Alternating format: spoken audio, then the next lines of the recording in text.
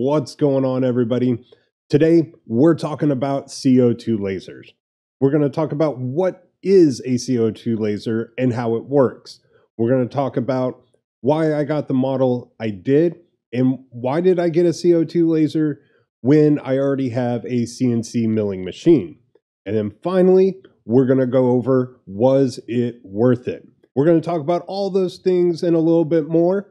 So let's get into this video.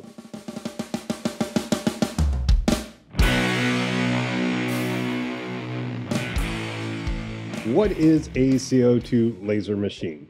Well, it is a reductive CNC machine, just like a CNC milling machine. It's taking away material, as opposed to a 3D printer, an additive CNC machine. That's the easy part. How does it work? Well, through real-life video and crudely drawn animations by yours truly, we're going to go over how it works. To start off, let's look at the star of the show, the laser tube. Now, these are long glass tubes that are filled with a gas, in our case, carbon dioxide, hey, CO2. And when a high voltage is introduced to that gas, you get an increase in energy, which produces light. That light is then focused into a laser beam, which is shot out the end of the tube and into this first mirror. That first mirror then reflects that laser down the y-axis to a second mirror. And then that is reflected down the x-axis to a third mirror, which shoots the laser down the z-axis. That laser is then focused in the lens down onto your material to either cut or engrave. So if you spent time going through the CO2 forums, you're going to see the main issues being aligning the mirrors and getting the correct focal distance for your lenses. That is the main hurdle when you get a new machine, making sure all that is dialed in. We're not going to get into the nitty-gritty of it. So let's move on to why I chose the model I did and why did I get a CO2 laser if I already had a milling CNC machine. Now that we know how a CO2 laser works, let's look at the whys. The first why is, why did I go with an OMTech 60W 20x28 autofocus CO2 machine?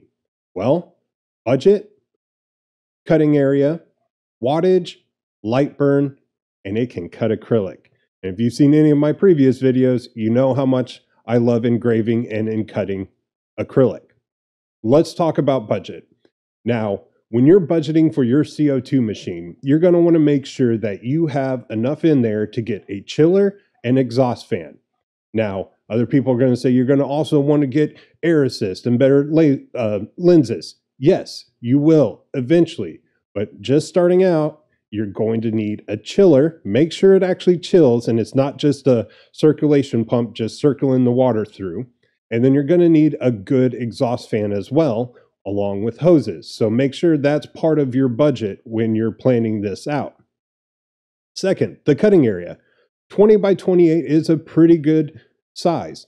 Now, I've gone up to, largest things I've cut so far are 12x24 inches, I believe. And, you know, they're a little bit smaller because I'm leaving some room around the edges so we can hold down that material flat. But 20x28 is a good starting off size. And it does have two pass-through doors, so you can cut even longer and you can do tilling as well. Now, the wattage. So you're going to see a lot of different wattage machines out there. Everything from 40 to 60 to 80 to 100. The smaller machines, the 40 ones, you may see the K40 out there. Watch out when you're looking at those. If you want to use light burn, you need to make sure the machine you're choosing has a light burn compatible controller. If you go to OMTech's site, you can see that getting a controller compatible with light burn on the smaller machines is an upcharge. So pay attention when you're buying your machine, if you want to use light burn, that it is capable of doing that. Wattage. Let's talk about wattage here. Why did I go with 60? Why didn't I do 80, 100? Well, within the bundled package I got with my OMTech laser, which did include light burn in it, the 60 watt was again in my price range. Also, wasn't bottom of the barrel, wasn't top of the barrel, but 60 watts seemed pretty good. And from what I could see in the forums, people were saying it did a very good job at cutting acrylic at a reasonable speed for a CO2 laser. Before we get into the next part, if you're liking these videos and they're helping you out, remember to hit that subscribe and bell button down below to keep up with all the latest DE Hammer videos. All right, let's get to the next part. Now for the second why. Why get a CO2 laser if you already have a CNC milling machine? Or why choose one over the other? Well, each has its own advantages. So let's look at some of the advantages of the CO2 laser. With the CO2 laser, you are going to be able to get very small and fine detail cuts. And that's because the laser width, the dot that it makes, is very tiny. When you're comparing that to a router bit, you can only get so small before it's practical to use anymore. For those of you who have used 1 millimeter or smaller bits, know those things are finicky and break easily. Also, a CO2 laser can produce phenomenal photorealistic engraves. Now, you can get similar effects from a CNC router by using halftone, but again, due to the physical size of the laser dot, you are going to get much more photorealistic results from a CO2 laser than you will with a CNC routing machine. Whereas with a CNC milling machine, you're going to be able to pocket out down to a certain depth. You're going to be able to do 2.5 and 3D carves. You're going to be able to do V carves for that type of style. And you're going to be able to cut thicker material on a router than you would a CO2 laser. Of course, depending upon what wattage and lenses you're using. Let's say I need to carve out a channel for an LED strip. Hey, gonna throw it on my CNC milling machine. So if someone was to come up to me and ask me, Paul, would you get a CO2 laser or a CNC router? I would have to say, what do you want to make? Think about that long and hard. Do you want to do leather? Get a CO2 laser if you're wanting to cut and engrave leather. Now be careful. Some of those leathers out there can, when you use a CO2 laser, create chlorine gas. So be careful.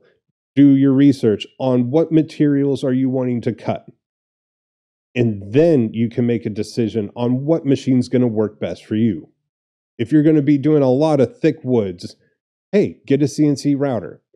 I mean, if you want to do 2.5 and 3D carves, you're going to need a CNC router. Go with that. You can always add a different machine later down the road. Maybe not tomorrow. Hey, it may be a couple years. It took me 3 years to get to the CO2 laser. So look deep into what projects you want to create. Then you can decide this is the right route for me. So was it worth adding the CO2 laser to the shop? Yes. Yes, it was. The CO2 laser has opened up a whole new material list that were not available to me before. Take this Star Trek TNG Enterprise that I prototyped out of cardboard. Now, instead of having to keep my fingers crossed that I made all my measurements and my design right and cut this out of wood, I was able to cut all this out of cardboard, fit all the pieces together, and make sure it worked before I made this out of wood and realized that I had made some mistakes in the design process. Knowing I have this option to prototype in cardboard is a lot less stress on me and my wallet. Now, this video is not here to be, oh, you need to go CO2 laser over CNC milling machine. No, this video is here to help answer and give you some of the right questions to ask before you start down the rabbit hole of picking out what type of CNC machine do you want. And we haven't even talked about CNC plasma, fiber lasers, diode lasers, anything like that. What if you're going to take anything away from this video, take away this. What kind of materials do you want to cut? What kind of projects do you want to make? And then find the machines that are right for you and your projects. So, if you need to, make a list of the things you want it to do or you want to do. Then go and do your research. Find out which machines are going to suit you best or what combinations of machines are going to suit you best. It took me about 3-4 months of just researching and looking into what I wanted to do before I pulled the trigger on getting the CO2 laser. And I'm happy with my decisions. I have no regrets, just as I have no regrets on the CNC milling machines I have. Well, that's going to wrap it up for this video. Remember, if these videos are helping you and you like them, hit that subscribe and bell button to keep up with all the latest videos. Hey, and if you like this video, thumbs up. If you didn't, thumbs down. You're not going to hurt my feelings. And until next time, remember, keep making stuff.